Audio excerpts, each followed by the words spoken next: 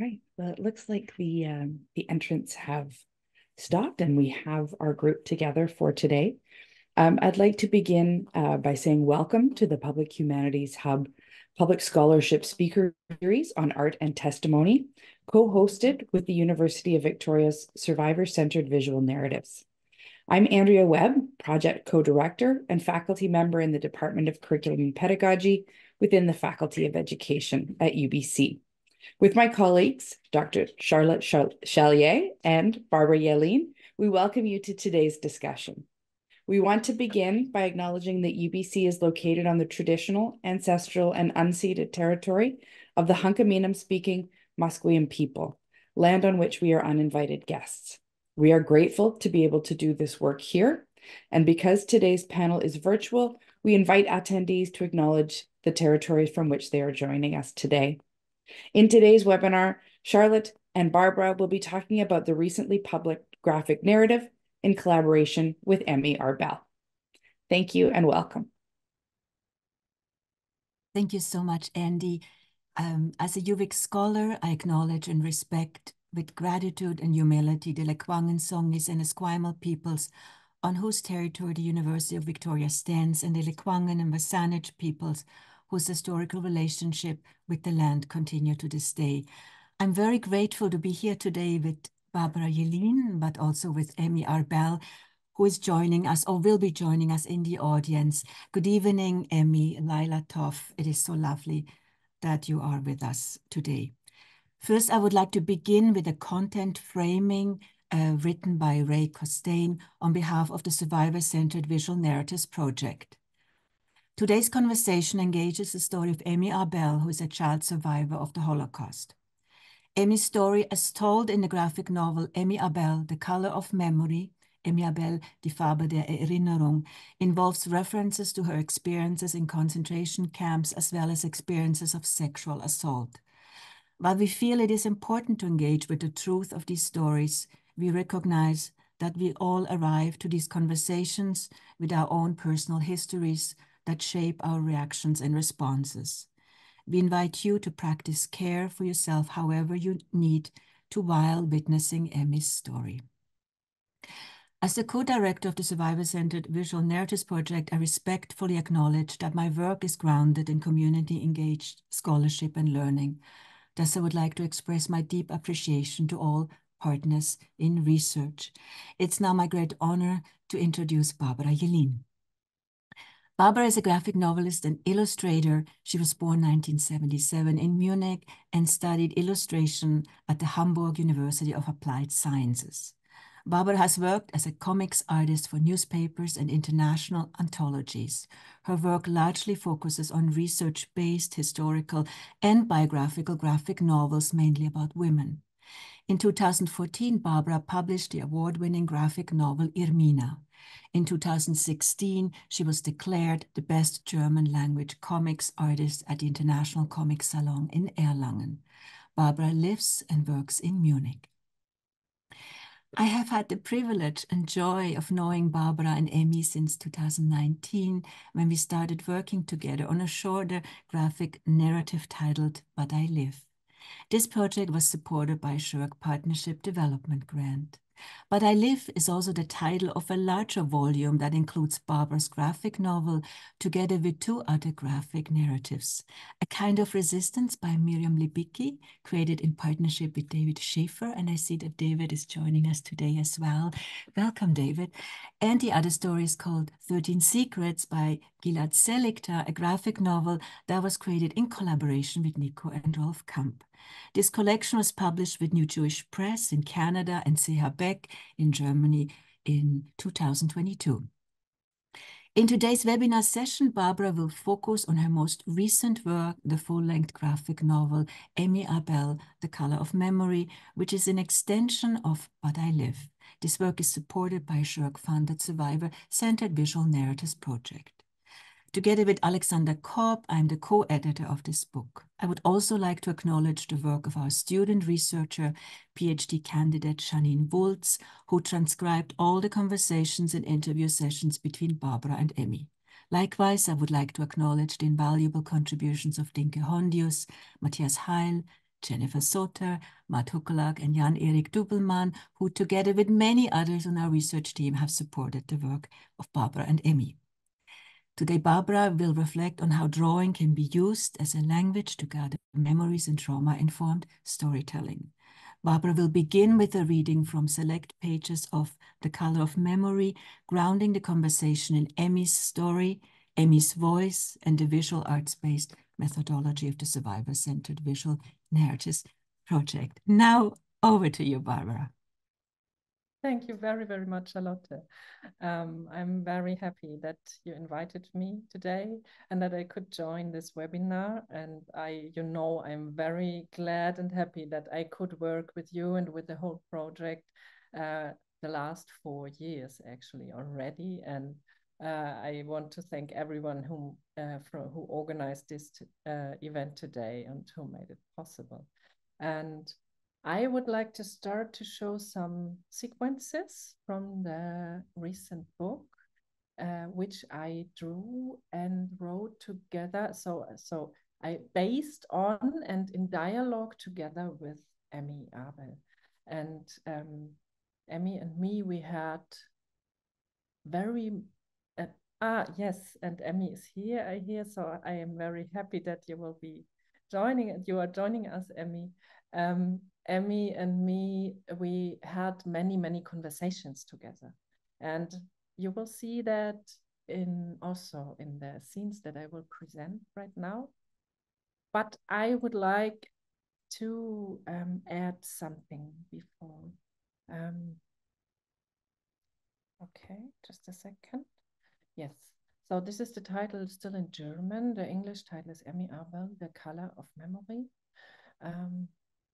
We are just working on the translation, on the English translation. So for the first time tonight, we can see the English pages from the new part of the book.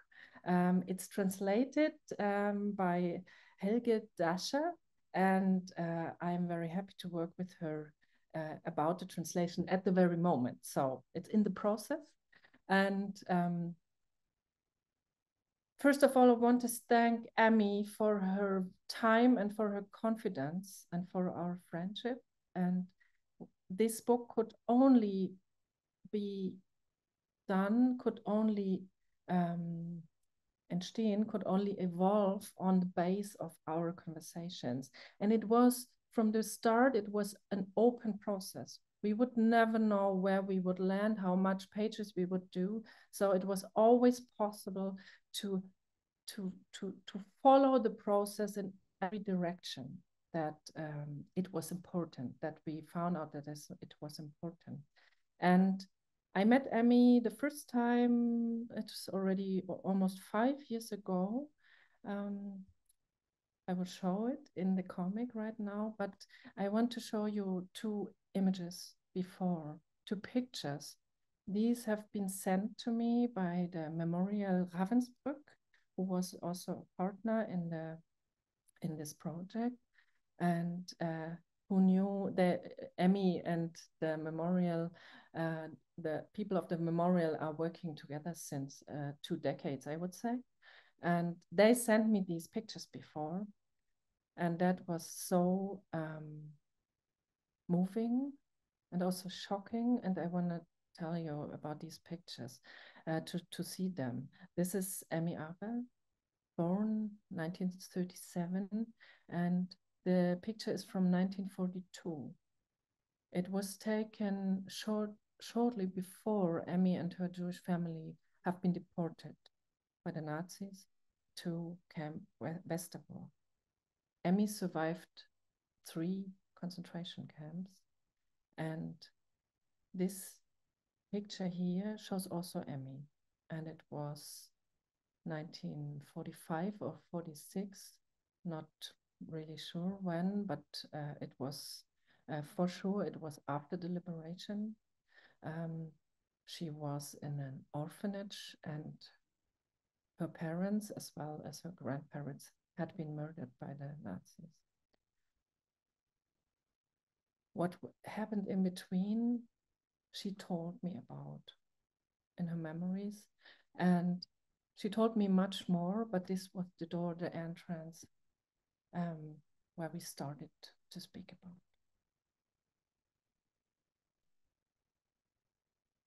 Tivon, Israel, 1977. I ran out of the house. It was the middle of the night. I had to get out. Otherwise, I would have, in just another moment, Hannah simply exploded. Emmie. Hannah was just turning off the lights. She hugged me without saying a word. We sat all night.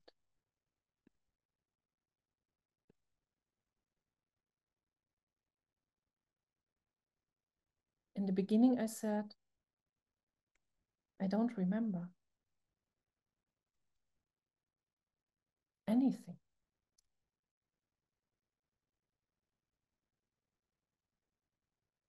But it came back.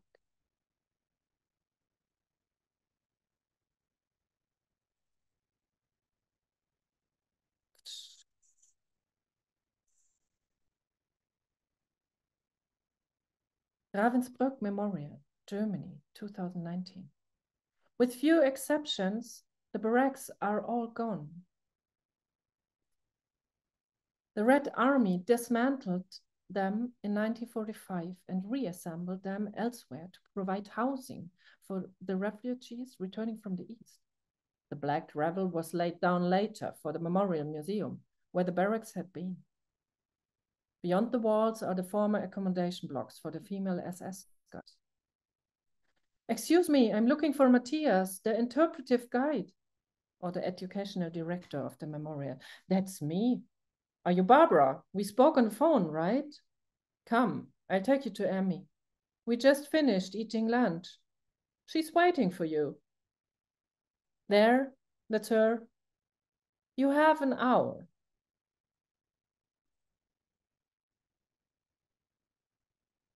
Emmie, this is Barbara Yelin. It is very nice to meet you. Hello. So I met Emmie in the memorial site of Ravensbrück. Emmie goes there since 20 years to speak about her memories, to speak to young adults. And that was a situation where I met her. Can we find a quiet place? Over there is a bench in the shade. And I want a cigarette. Okay. Click. Shoot.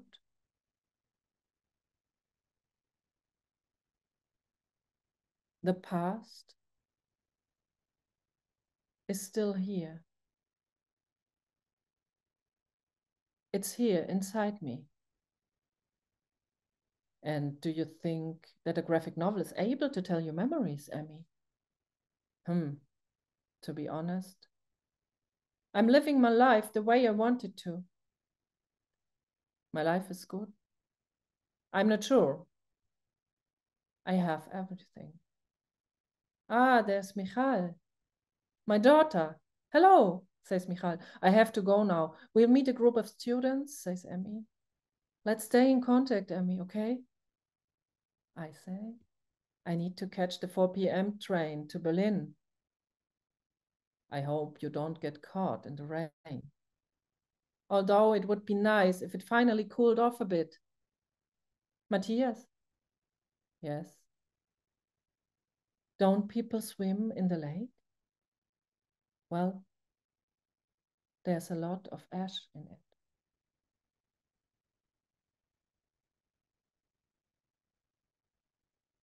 Sorry, there's missing a page.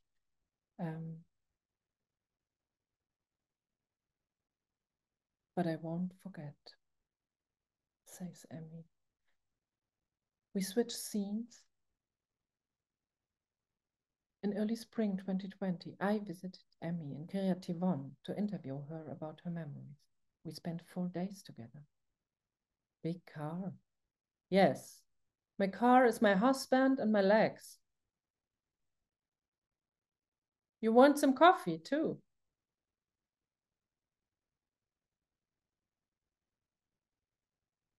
Yes, please. I like your house.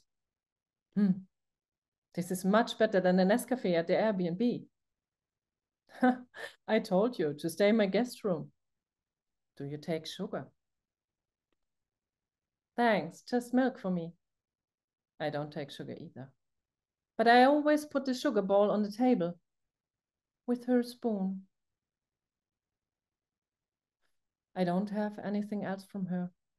It was from my mother. It was in our house. She touched it, and I touched it. Only this spoon. Click. And nothing else.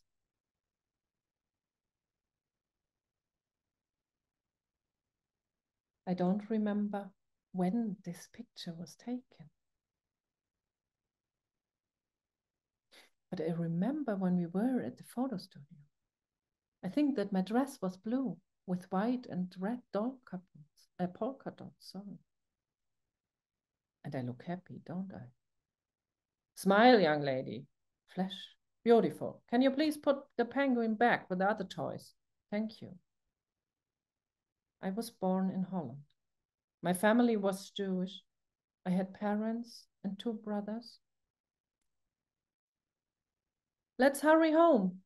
Pa is coming home tonight. Yes, Mummy. Come, Emmie. I don't remember. I was 4.5 when 2 policemen came to our house and took us to Westerbork transit camp.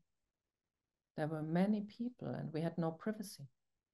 My mother put up how do you call it? A laken, a sheet. We were there a long time. I don't remember much from there. But I recall the weekly fear about who would be deported next to other camps. I don't remember the day when they took our father. Then the rest of us were deported to Ravensbrück. My oldest brother was later separated from us. Rudi and me stayed with our mother. I saw many, many women. They all wore the same clothes, strange clothes, and blue and white. I remember all kind of voices in the night, all kind of women who were crying. Oh, oh. I remember that I was hungry all the time. It hurts to be hungry. It really hurts. It hurts in your stomach. I remember that it was cold and rain and snow. I had lost my shoes and my mother had made me some from Jute.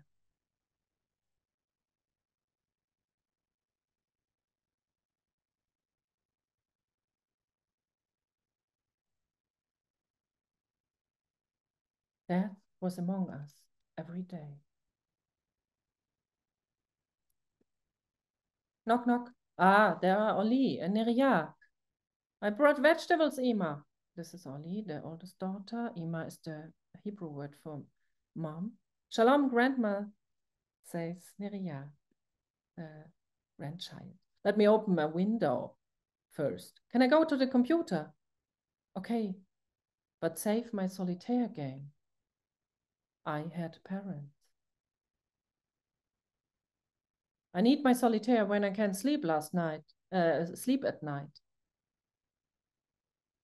What is he singing? He sings to the computer like karaoke. He can do it all day. He's obsessed with it. It's nice. It's horrible. When I was his age, we had just arrived in the kibbutz in Israel. I saw the other children and I always felt that I'm different. I couldn't sing, I couldn't dance like they did. Never. Excuse me, I go to the bathroom. After they took us to Camp Ravensbrück, we had to take off our clothes.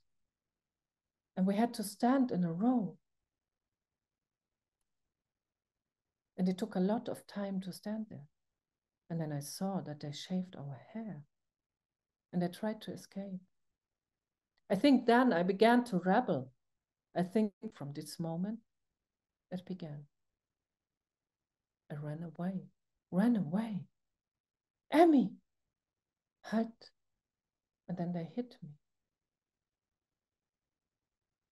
Or they hit my mother. I think both of us. And then they took off our hair.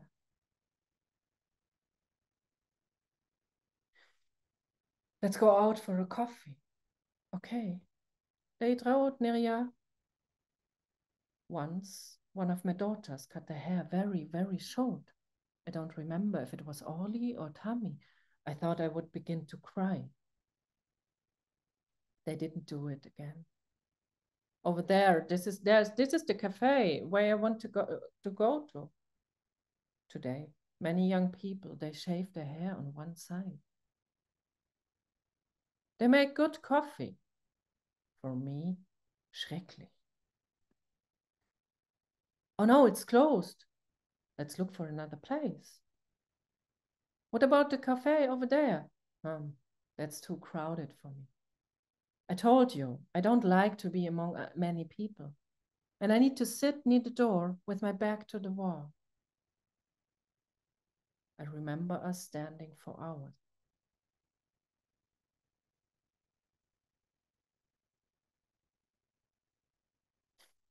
And my mother fainted. You know, even as a child, you learn quickly how to survive. I knew I must stay standing. I should not do anything. Because I knew if I'd go to her, they would shoot me. And I was afraid. I was so afraid that she was dying.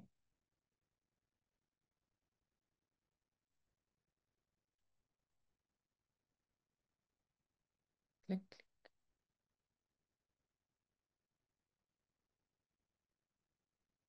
So I stayed standing.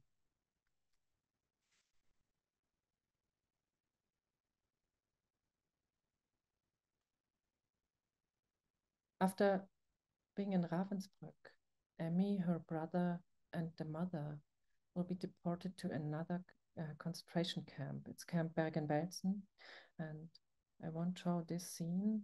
It is 6 weeks before the liberation, and Emmie remembers also many moments from that. What she remembers very deeply is that her mother dies. The mother died tragically a few days after the liberation of the camp from hunger and exhaustion and illness, and she could not be saved anymore. And the brother, Rudi and Emmie, are with her. And now I go back to the story. 1945, the war was over. Our mother was dead. Our grandparents had been murdered by the Nazis in Auschwitz. Our father in Buchenwald. My brother and me were DPs, displaced persons. I don't remember how my brother Rudi and I came to Sweden. I know it was with a boat. Some things I know, but I don't remember them. I came to the Kinderheim and later to the hospital. I had tuberculosis. I am a rebel.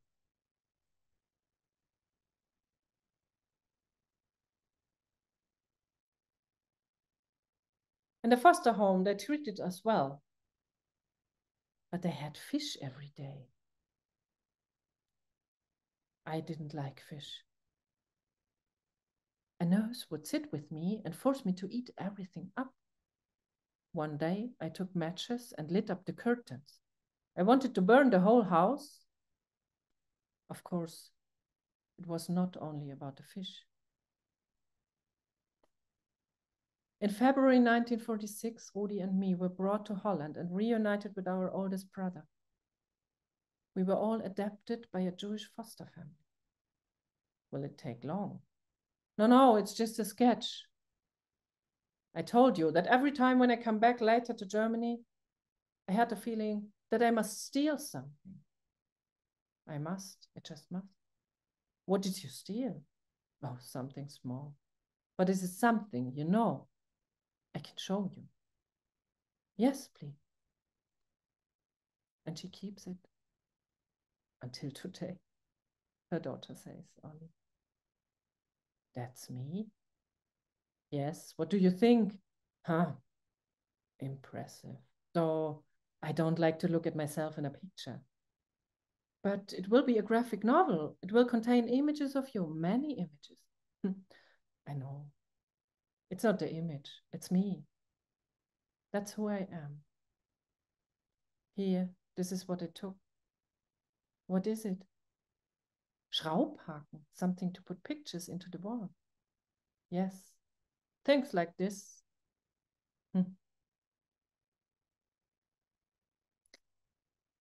I don't like the word survivor. Poor him, poor her, poor she survived. I don't like that people feel sorry for me or think that I'm weak. I wasn't weak. I know it. I know that I'm strong.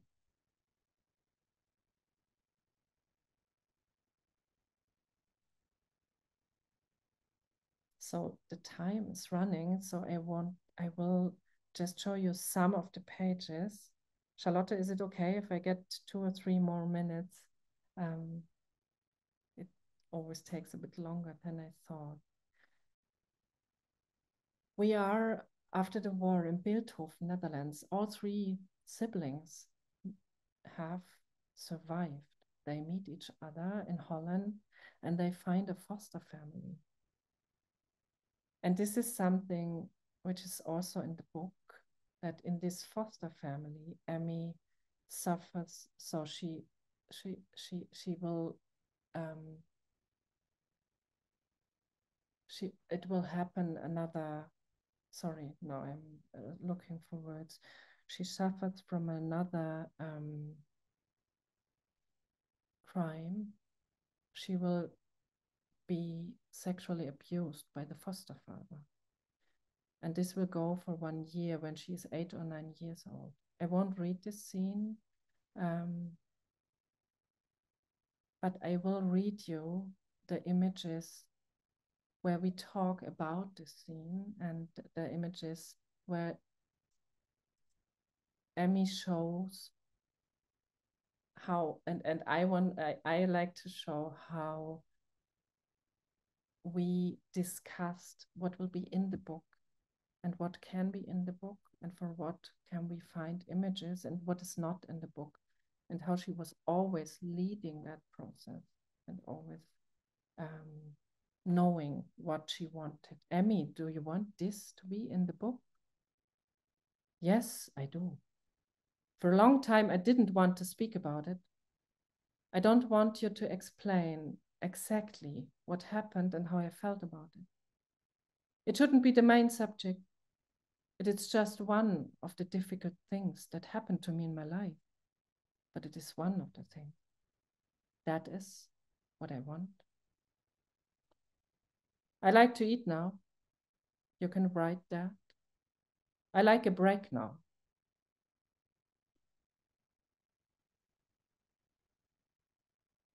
This is Emmie's garden. We have seen her house. This is what I found the center of her life and also of the story of her present life. And it is a very beautiful home, and also for the book, this beautiful home and this strong woman is another aspect from the book we wanted very much to show also in the book. So it is a book that is not only about Emmie's memories, traumatic memories, but it is also about a very strong woman who has to deal with these memories and who had a life with a many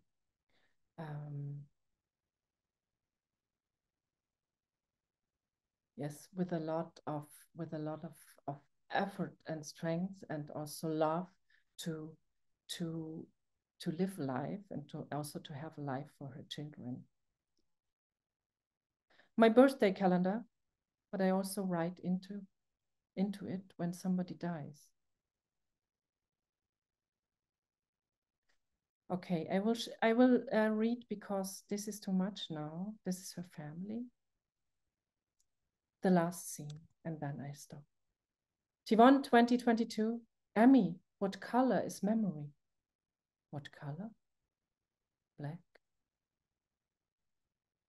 When there's a program about the concentration camps on TV, or when somebody talks about the war, I feel things, but I can't express it. I can't talk about it. It's associated with a feeling of humiliation. That is the strongest feeling that I have when I talk about my memories. Humiliation. I was not a human being. I was a number, you know. I feel like no one can understand what I'm feeling. But if I don't talk about it, others can't understand. They can't understand what happened.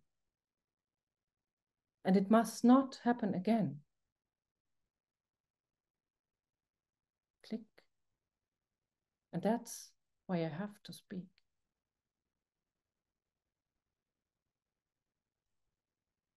Now I watch TV.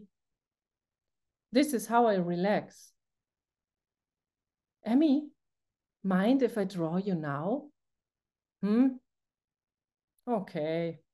You won't even notice me.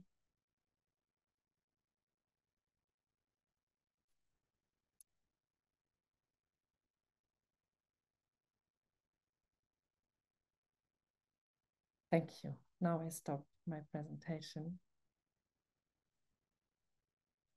Thank you, Barbara, very much. Thank you very much for this beautiful reading. We oftentimes don't think of reading graphic novels aloud. Your reading really draws attention to the multi-layeredness of voices, of perspectives, and of time periods. We have now about half an hour for conversation, followed by a Q&A. And audience members, please feel free to post your questions using the Q&A function. We will do our very best to answer all of your questions. Barbara, my first question relates to how it all started. Emmie's written testimony consists of 5 pages. Early on in our project together, I never imagined that this testimony could be extended to 36 pages, as it is in But I Live, and now in The Color of Memory to 164 pages, which is the equivalent of 900 panel drawings.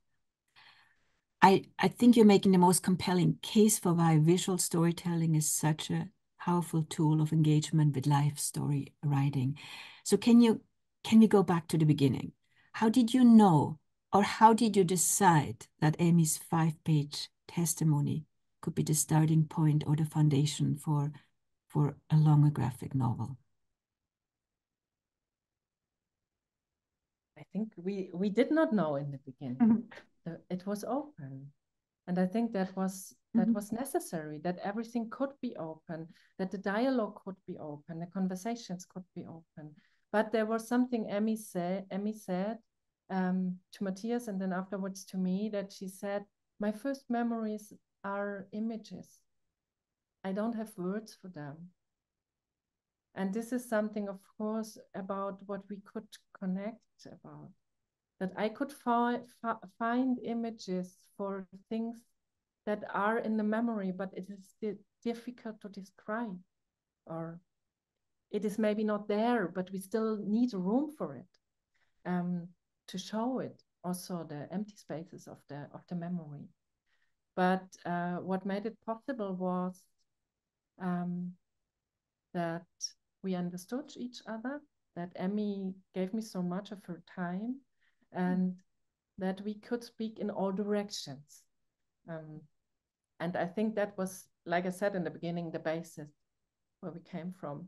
And so I traveled to Israel. So also after the pandemic, Emmie traveled to Germany, and we met a lot on video Zoom calls. So we had many levels of conversations. And what the direct words of Emmie found, many of them found the direct way into the graphic novel. And it was always an exchange. So we spoke in English, both not our mother tongue. Emmie speaks many languages fluently. I don't. It's only English and German. So we met in English, and so there were many languages in the room. But one of these languages have been the images, the drawings that we exchange also in an early stage. Mm. Now you work together with Emmie from 2019, 2023, and I would say the process is ongoing because it's a relationship and it's a friendship and there's care, attention, and love, and that doesn't just stop. And I'm extremely grateful that Emmie is with us today. Emmie has chosen not to speak, but of course, anytime Emmie you would like to say something, please do so. So we have hundreds of hours of recorded interview sessions and transcriptions. And again, I'd like to thank Janine for transcribing the sessions. So Barbara, how did you decide which parts of the interview session should become the graphic novel? You mentioned it's an open, ongoing process, and you decide as you go along. Still, I'm curious because there's just so much material. And it was very obvious in the reading, the story doesn't follow a chronological structure. So how did you weave the visual narratives together? And I'm glad you're showing us early sketches. Yes, Yeah. I'm showing these sketches because this is showing how the process of a graphic novel can maybe, so my process of a graphic novel was, and it shows at the same time my thinking process. So the basis have been the words of Emmie and our conversations, and there are sentences in the beginning that I note on a paper, but that was the very beginning. But then very quickly I were starting this, to draw storyboards. So I say storyboards, they are different words, but the kind of sketches for the pages.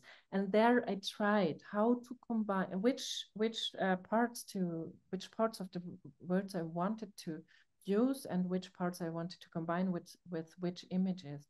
And of course, there was a huge amount of conversations. So this is something I think it was with some scene already when I heard it, it was for me very clear that I would like to try to have it in the book because the scene already wasn't the conversation so strong and so important.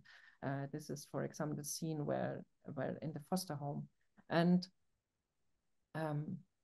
there were others that I collected and then found maybe 2 years later that they have been very important.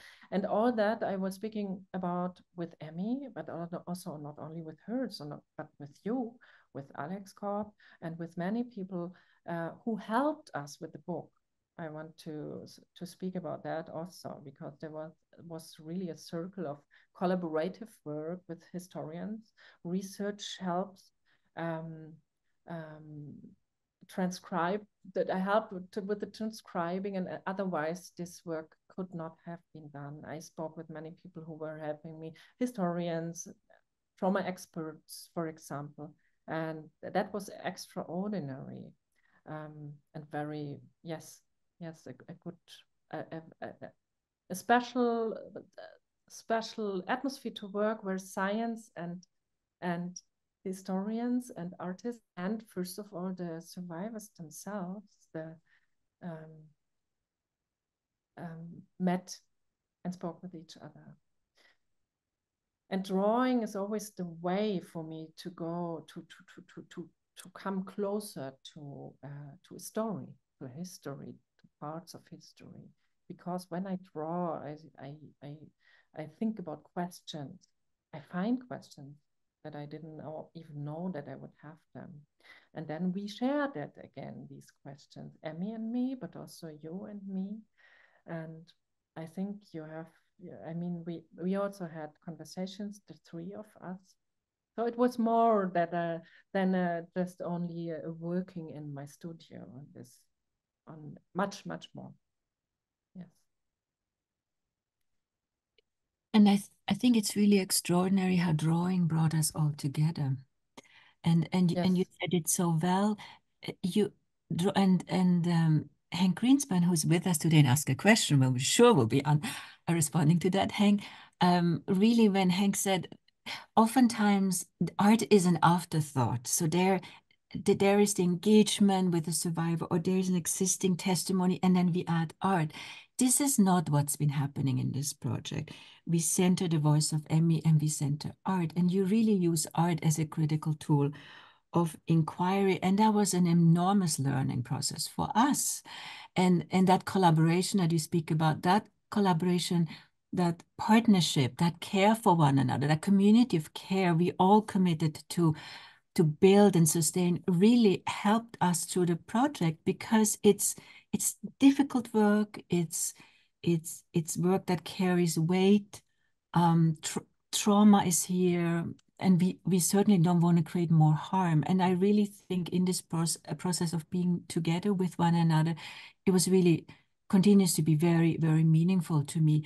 I wanted to ask you, Barbara, because what's so striking, amongst many other things in your work, is the fact that you hold space for memories, for Emmie's memories that cannot be traced back anymore. You read sequences, and Emmie says, oftentimes, Emmie, please allow me to quote you, I don't remember, or Emmie says, I know it happened to me, but I don't remember. Again, in a more traditional testimony, this will not show up. It will be edited. We won't repeat a survivor saying, I don't remember.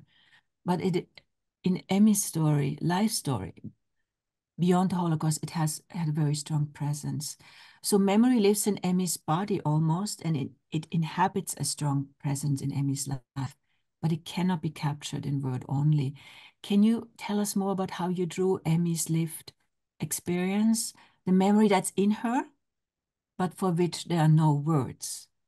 And you showed some of the panels already when it diffuses into an abstract panel, but can you speak more about that? Because that's one of the strengths of the graphic novel and one of the great strengths of your work as well.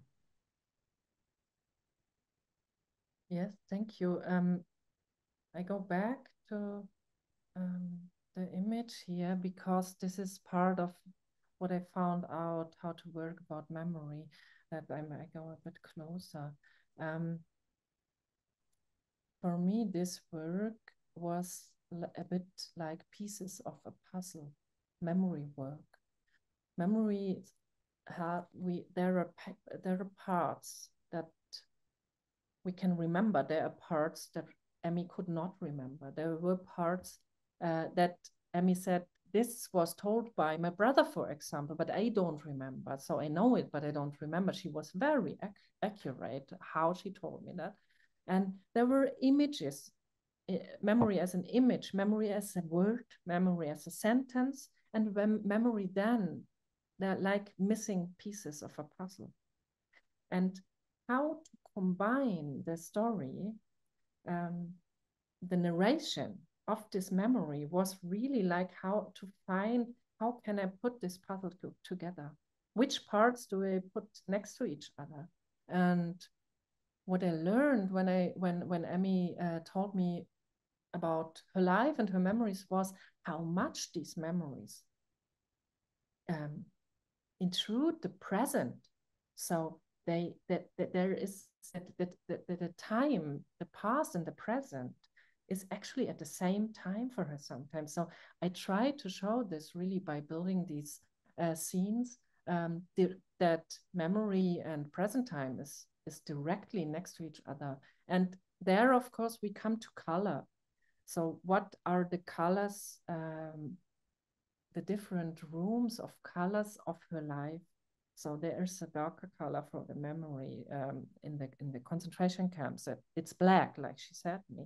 There's another color, like a blue room, which is the memory of her family, from her family. So the memories to her family. And then there is a color room, which is more warm and orange and brown, which is the Israel now in the last years. And So there are rooms of colors we entrance, and I don't have to describe it with words then, that we change the time. Yes. And there are, of course, sources, the historical sources. I can go even closer. Arolds and archives have been a very important collaboration partner, and they collected all traces of the persecuted Jews in the Holocaust. And so there were archives who worked with us, and there were private photographs. So all of these are pieces of a puzzle, what we could bring together, or photographs, of course. Barbara, if we can stay on Yes. can you just switch back to the previous Yes. image? So this is from an exhibition that's currently traveling. It started in Erlangen at the museum, then went to Wiesbaden, Dortmund, will now move to the Ravensbrück Memorial. So here we can see these are all original drawings in watercolor, and I've had the privilege of observing you drawing. And do you want to talk a little bit about your process, because you return back to the drawing again and again, and you let the colors flow into each other, and it's through this process that the image emerges. And again, it reminds me of when you say it's an open process, but even your work itself, how you bring Emmie stories and Emmie representations of Emmys to life. You have another clip about that. Do you wanna Yes. show that? Yes, I have it already here.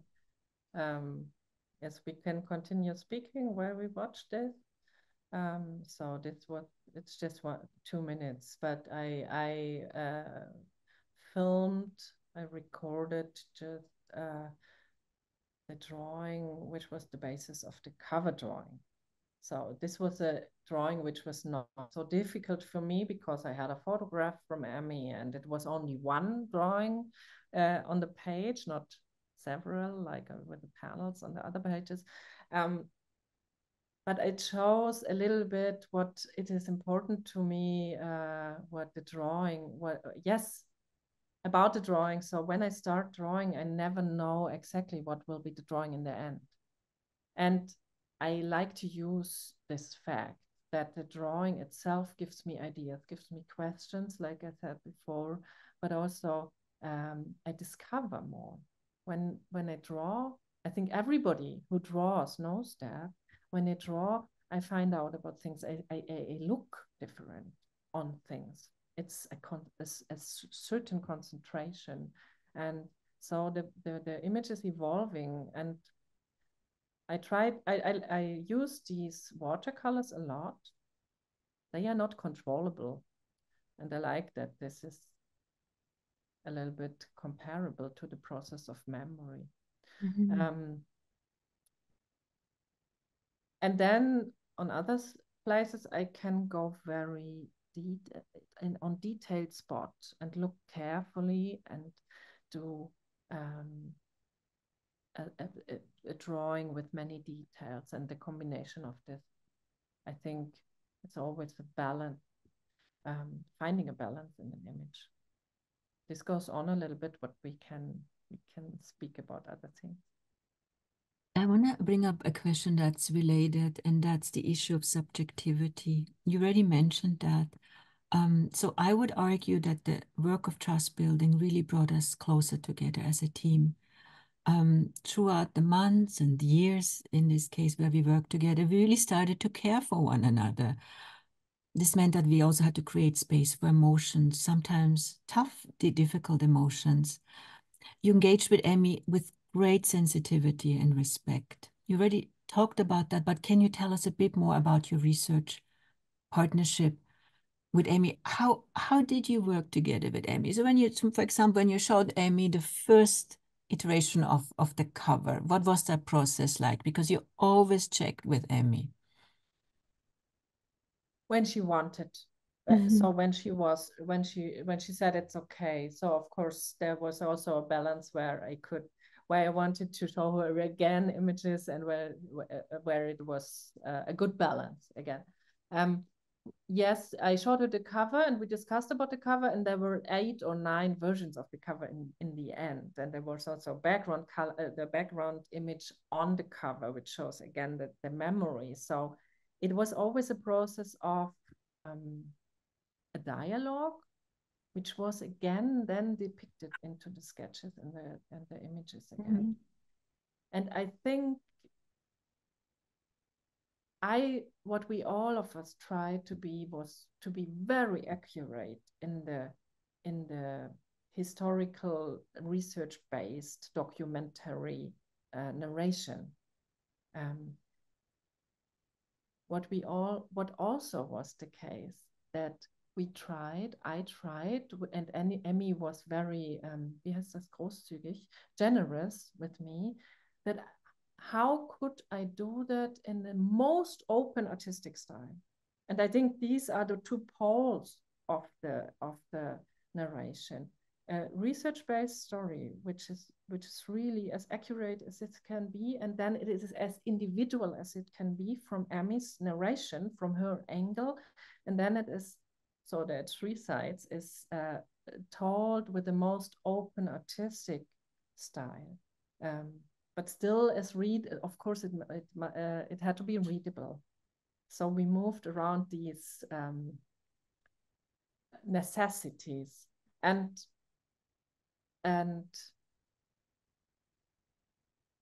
yes, I think that it was the exchange between us and between the biggest circle of people involved that was, yes, really necessary to form this book. And then I went back into my studio and I worked on the thing and several weeks, and then I came back and we again spoke about it.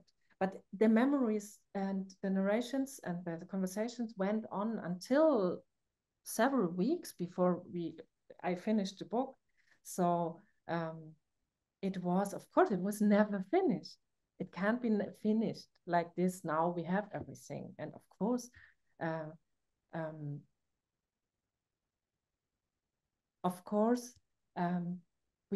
were parts that came in the very last weeks. So, and it is a living process. Like living memory. And I remember even the title, The Color of Memory, came in very, very late. Yes. And there were several versions of the title from Emmie Arbel. Und deshalb muss ich sprechen, and this is why I need to talk, to just Emmie Arbel, and then The Color of Memory. And I remember you saying maybe 1 week before submission day to the publisher, this is the title. And so they said yes, and we asked you, and you said yes, and so yes, so it was very flexible. Right. Also the collaboration with the publisher was very, very important. Yeah. But it just felt right, and again, it needed that process. Because we have questions, I don't want to take up too much time, but one point I want to bring up, because you speak about dialogue, and the dialogue is really the glue, the foundation of this project. Yet, I think it's fair to say that you felt a bit uncomfortable early on bringing yourself into the story. Yes. For reasons that are quite obvious, because the focus should be on Emmie. Yet, it's the 2 of you're creating the story together. So as much as this work is about Emmie, it's also about your relationship with Emmie. Again, we tell our stories differently to different people. And this is the story that Emmie told you. So this question is really a bit more personal, Barbara. Do you want to talk about this more, bringing yourself into it? And I think all of us learned that memory is relational. Memory doesn't exist. Hank has taught us that. Hank Greenspan, the memory is not in a vacuum. We engage with somebody, and actually it's a relationship, and it's a telling, and it's telling it together. So bringing yourself into it was not easy, but necessary. So do you want to just say a little bit more about this process? I think what you said is absolutely right. From my side, it was like, really, in the beginning, I didn't want to show myself because it's Emmie's book, it's Emmie's room, it's Emmie's life. And then I understood that it's also about transparency. From which angle is this book told? That this is a documentary necessity, I think, to show how is this told, how had this process been. And then I found also out now, in addition to the things you said, that sometimes the conversations, how and when Emmie said something and in which situation, had been so strong already that I wanted to show this very moment. And so it was possible sometimes to come very close to the events she told about by showing them directly, or we could go a little bit more in the distance by showing her, or sometimes us, or her, also sometimes together with her daughter, for example, to speak about these events, to speak about. So it's a layer of respect, a layer of distance, which was a good decision sometimes. So that was also a reason for that. And I have one more question which I may ask, and then I'll take the questions from the audience. Please post your questions in the Q&A. You were tasked to represent scenes and events that occurred both at Ravensbrück and Bergen-Belsen. So images of concentration camps and death camps, we know, continue to be appropriated and misappropriated in popular culture, but they also become iconic signifiers. How do you represent scenes from places such as Ravensbrück or Bergen-Belsen, where we have already existing images about what these places look like? Images, of course, largely from liberation, images that have been created by perpetrators. We talk about atrocity photography. There is Ravensbrück, of course, does have some self-documentation. So there are drawings from inmate. But how do you do that? Also, as a German artist, Barbara, if I may ask you, how did you tackle this issue of representing these sites as they exist in Emmie's memories?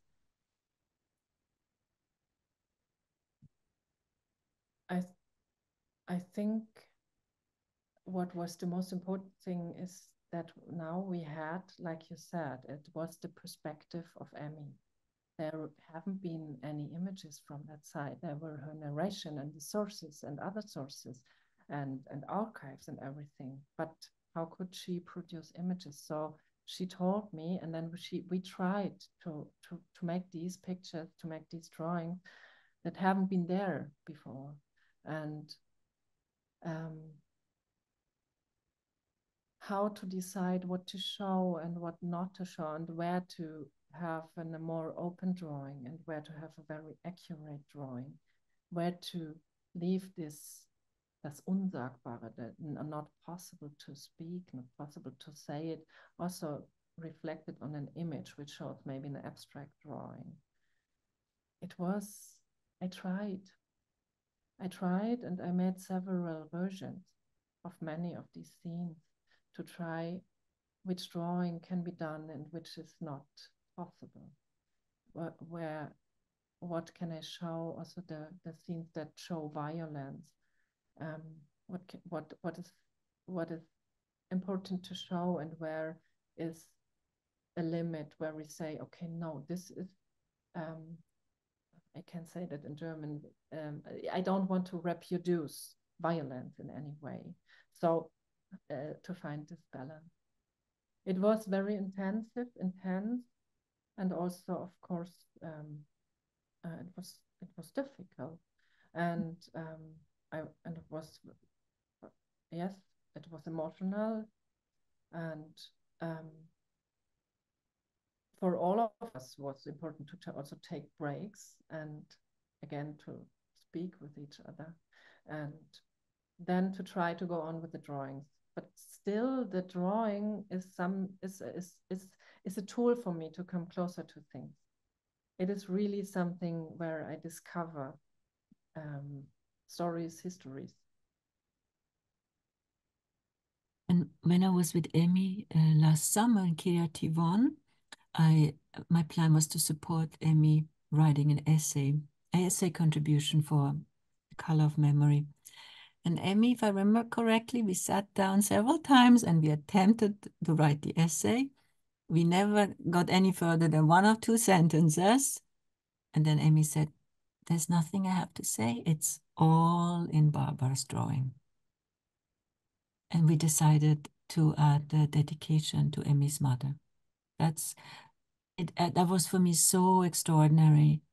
We couldn't write the essay because it was all in the graphic novel. Everything, I want to say, was said, but everything was drawn. So thank you very much, Barbara, for that. Now I am taking questions from the Q&A, and I start right at the top with Ria, who doesn't ask a question, but says extraordinary, exquisite. Thank you so much, Barbara. And thank you so much, Ria. And we go over to Hank Greenspan, and some of the questions might have in part already be answered. So Barbara, just feel free to add maybe new insights. So Hank says, wonderful work. This may be a question for Emmie. Relative to what she says when she speaks at Ravensbrück or elsewhere, what did come to retell that was different in this project? How related to the medium? And how related to your relationship, assuming this really can't be separated? So really the question, how would Emmie remember? I would say, I don't want to speak on behalf of Emmie, but I would say Emmie remembered differently as you showed Emmie drawings. But you want to tell a little bit more about this? So what did come to retell that was different in this project? And again, we're talking from a written testimony of 5 pages now to 900 drawings. I think there are, of course, several aspects, but I can say that I think really that the images are they're another language for the drawings, so they transport other informations, more information, atmospheres. But maybe to be more precise, when I had to do a drawing about the let's say the barracks in the camps, and I asked them, I mean, have you been there? Was it cold? What was the floor under your feet? Have there been other people around you? What did you wear? Did you speak? Have there been so there are so many questions, and so I could fill this image with more narration, actually, with more information. And so I think this is one part of that. And there were, of course, some more informations personal wise that Emmie shared, especially for the book, because she decided on the way that this would be part of her life narration, which she kept in privacy before.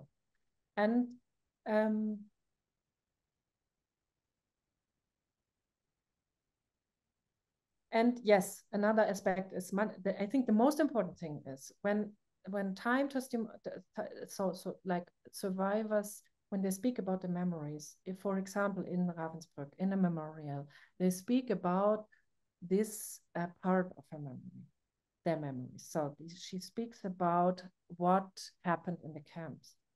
But in this book is Emmie's life. So we don't concentrate only on the traumatic memories,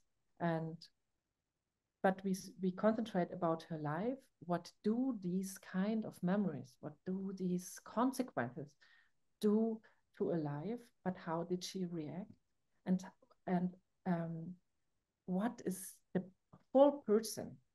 And I think that is maybe the biggest difference between these time testimonials and the book like this.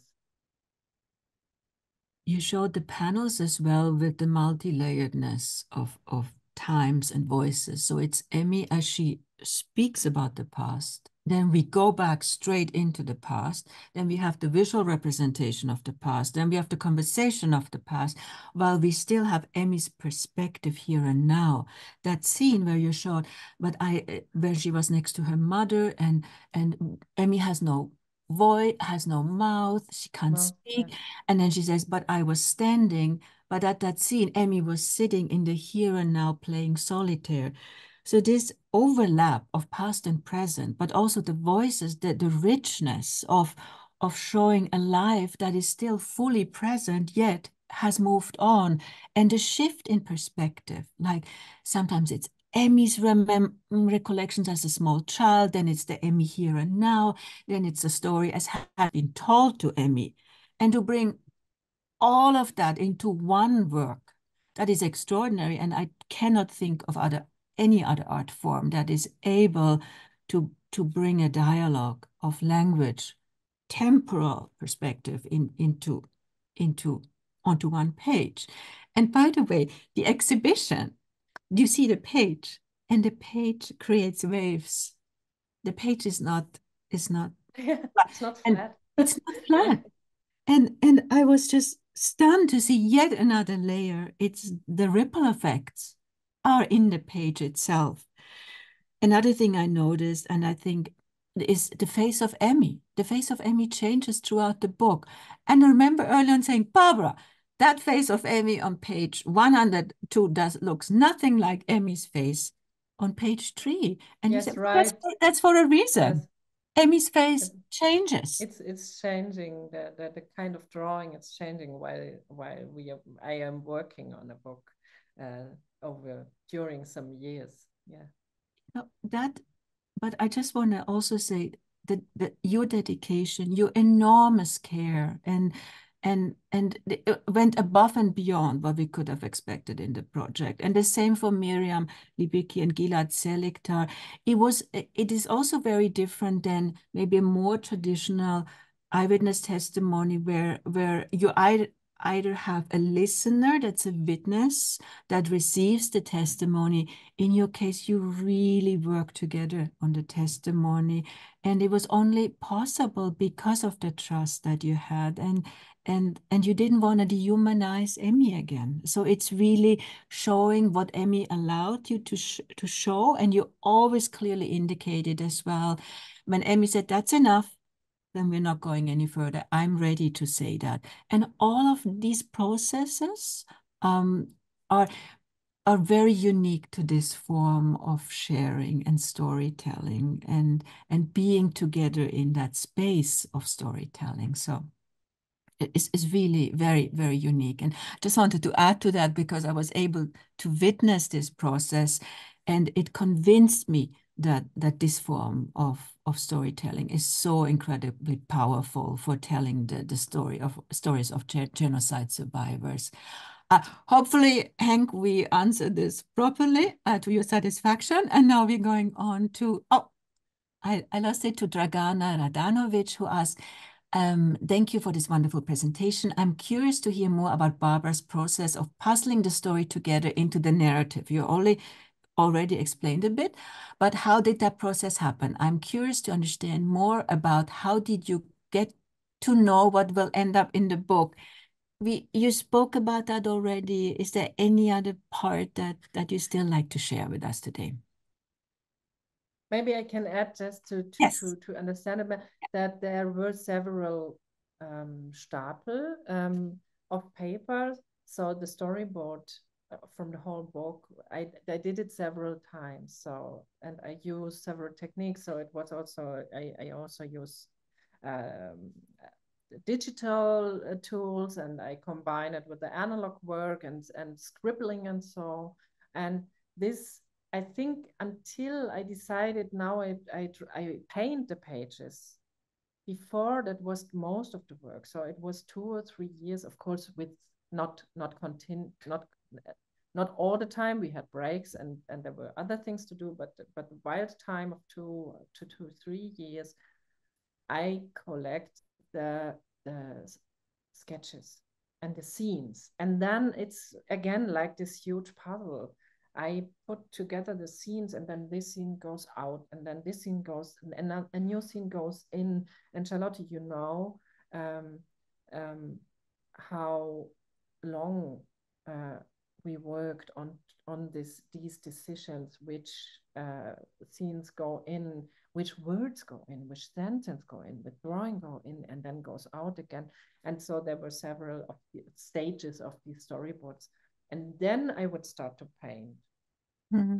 And the paint, so the colored pages have been taken not a year in the end. I did it very, very fast for my normal workflow, because then I knew, okay, now we go quick, really fulfill this, because the process also, and Emmie told it to me also, we spoke about that, it's really intense. And for her, of course, it was most intense and most also a process which was very important to her, but also she said it very, very exhausting. Yeah. Now I'm jumping to Valeska, who you know. Blau ist es, blaues Haus, and then it says Bre. Das ist a Bremen. Valeska Wilczek. So Valeska says, students of my colleague Sandra in Freiburg had the privilege to have a workshop with you, Barbara. Yes. A couple weeks ago, when you spoke about the empty spaces, memories, the things that happened, but Emmie didn't have words for, is that the process with young people that works so well, because drawing helps the students as well to transform their experiences and unknown thoughts. Here is a trauma-informed approach that my colleague Andy is, of course, working in the classroom, creating this empty space. So is that the process with young people that works so well, using that empty space to draw the students into the storytelling as well? Because they have to start using the imagination, because you never tell the whole story. Graphic novel. Besides the decision what's in it and what's not there. And what's not there is actually there as well. But it needs the added imagination of the viewer that completes the story. And so that connects. That connects, that the reader connects the words, the image, and the empty spaces. So the reader is in the story very quickly. And I did several school readings, and I was amazed how intensively most of the students really listened and asked questions. And this is because Emmie's voice, Emmie's words are so clear, present, important. And then there is the story and with the drawings that is not, I think, expectable for them. It is mostly a new, I don't know, images that they don't know yet. And this openness of the images seems to be able to pull them into the story.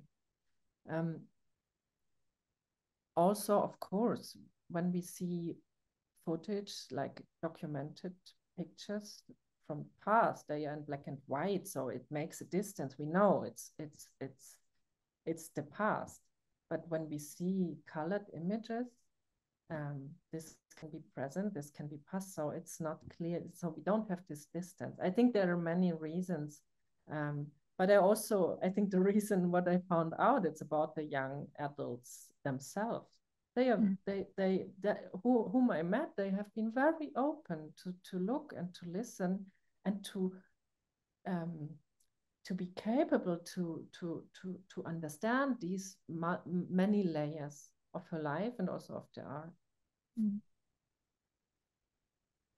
Now I would like to go over the next question by Mina, and this ties into that. How did you come up with the interpretation of time in the graphic novel? Intersection of the present time with the past. Now that's a big leitmotif in Emmie's stories, going back and forth. So, and while you answer, I stopped my video because I have two colleagues outside my door. They're very loud. So I have to tell them.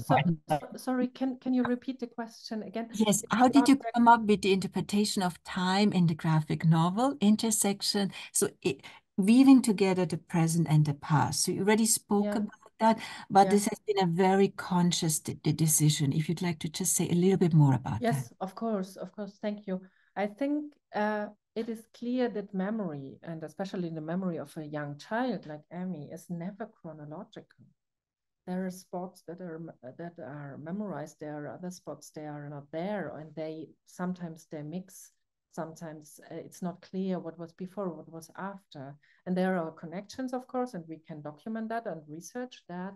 But still, I wanted to show the non-chronologically of memory, and then I wanted to mix times because that is mixed times. Not to tell the whole story in chronological way, because this is again her angle, her perspective, that the memories. I think I talked about this earlier. That her memories come into the present, and a separation between this. There is no. I don't describe it with words. So there are color rooms, and we understand it, but we understand it when we read it more intuitively than that it would be described to us. And I think you beautifully show it with the color that flows across these temporal layers. Yeah, and they really are, of course, weaving into each other. Sorry for interrupting you. That there are words from the present that they are then connected with images from the past and other way around. So of course, this also irritation sometimes is an important part of the story. Well, quickly, how is irritation? You want to say a little bit, how is irritation an important part of the story? Irritation, tension. Because it's part of the story. Being not oriented, being not safe, being and I think to understand that, I can use the narration and to narrate it and then also in an, can you say, unsecure way. So that's surprising sometimes or shocking, of course. It's also part. Yeah. But of course, for this process to happen and to flow, it needs enormous trust. The trust to be able to share these stories and allow them to move and into the directions that are not predictable. And again, this is only possible just because of the great care and respect you took in telling Emmie's story. Now I'm looking at the time. We have a little bit of time, and my enthusiastic colleagues calm down. So this is a question from Harini. Thank you, Barbara, for this powerful sharing and inspiring visual storytelling, methodologically and creatively. Thanks, Emmie, for sharing your important story. You are indeed strong, and Barbara, Charlotte, and team for drawing this story. So, Barbara, how do you find that visual art as a tool of inquiry to surface stories and experiences in ways that are different from other modalities like music, words, dance? It's a good question too. So what's special about graphic art that is not just working, but it's working particularly well? And I tell oftentimes that reviews in German newspapers oftentimes says, it's a graphic novel, but it works. And I always say, no. It's working because it's a graphic novel. So how is that approach, in your views, different from other modalities, theater, dance, music? What's so unique about graphic novels and how it combines text, rhythm, visual language? Rhythm is a good word. I will come back to that. So first of all, of course, I am only able to do graphic novels. So I would not say that the graphic novel is better than other mediums. I think music and other forms of art and of documentations and of scientific work, of course, are important ways to tell stories, to tell history.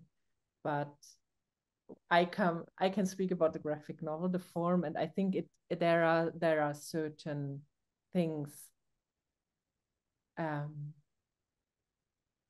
that can really show something, and I say show because also in written words we have empty spaces, of course. Also in written words we have rhythm, we have different time layers and so, but in the graphic novel you can see them.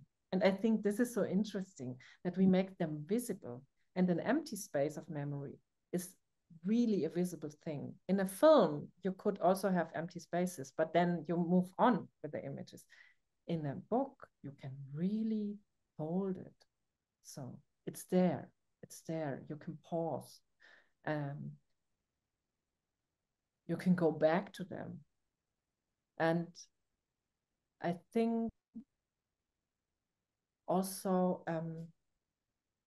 yeah, I come back to the rhythm. So rhythm, in the case of this book, I really found out how good, how well the panels and the form of the graphic novel is usable to show the rhythm of a word, of words, and not only a rhythm